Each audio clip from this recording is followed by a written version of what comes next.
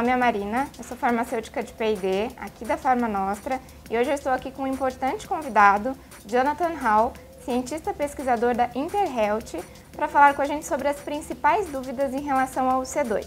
Seja bem-vindo, Jonathan. Hello, good morning.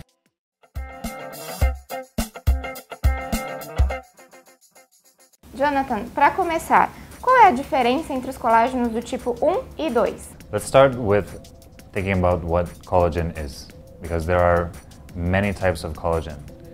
Collagen can give you flexibility in the skin, but it can also provide you stability in your bones and joints. So actually, there are many different types of collagen. The difference between type 1 and type 2, as is the similarity between many types of collagen, is they are coded by different genes. Now, when a gene codes a different protein, it becomes translated into different proteins. And the proteins have different amino acid sequences, and because of the different amino acid sequences, they have different secondary and tertiary structures.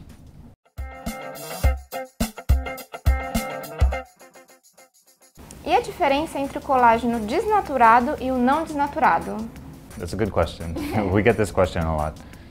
Undenatured collagen is the collagen that's in its intact state. So in the way I described from the gene, the gene ends up producing the protein, the collagen protein, and this has a very specific structure. Undenatured collagen is as the body makes it.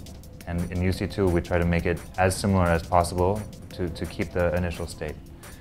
Now, once you have this undenatured collagen, you can also choose to chemically modify it, right? So in hydrolyzed collagen, you can expose it to very high temperatures, you can expose it to enzymes or strong acid or strong base. Now, what happens when you do that process is that it ends up disrupting the tertiary and secondary structure and also cutting it down into smaller chunks of peptides.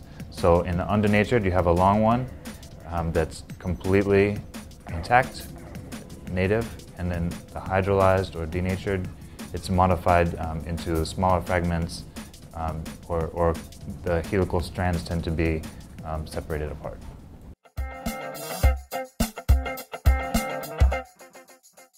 E sobre o mecanismo de ação do C2? Fale um pouco pra gente.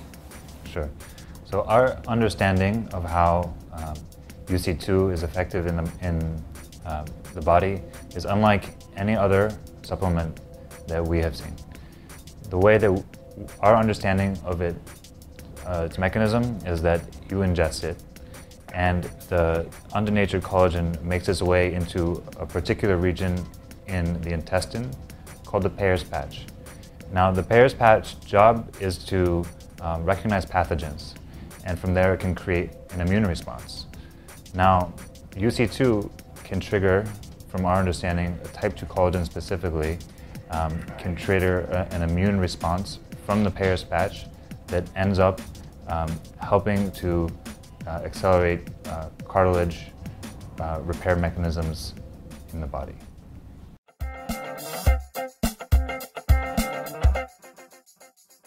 E para finalizar, fale um pouco pra gente sobre a segurança do C2. Sure. So it's important to remember UC2 has been clinically studied. So prior to the clinical studies, we've done toxicological work. We've also monitored all of the subjects in the study were monitored, and there was no serious adverse events reported. We've also known that this product has been on the market for a very long time, and no adverse events have been reported. But it's also just important to remember that it's derived from chickens, and so you really would not expect it intuitively to have any of these issues. Esperamos ter esclarecido as principais dúvidas em relação ao C2. Jonathan, muito obrigada pela sua participação. Thank you very much for the opportunity to speak with you today. Nós ficamos por aqui e até a próxima.